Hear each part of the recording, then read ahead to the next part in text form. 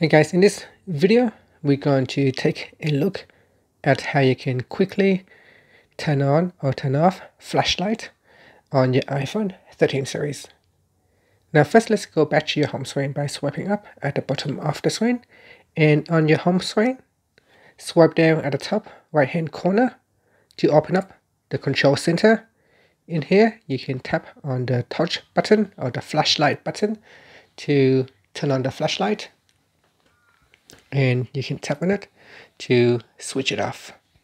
Now if you touch and hold on the flashlight, you can also change the brightness of the flashlight. As you can see, I can drag it up or down to change the brightness, and if I drag all the way down to the bottom, it will turn off the flashlight. And that's it. Finally, you can swipe up to go back to the home screen. Thank you for watching this video. Please subscribe to my channel for more videos.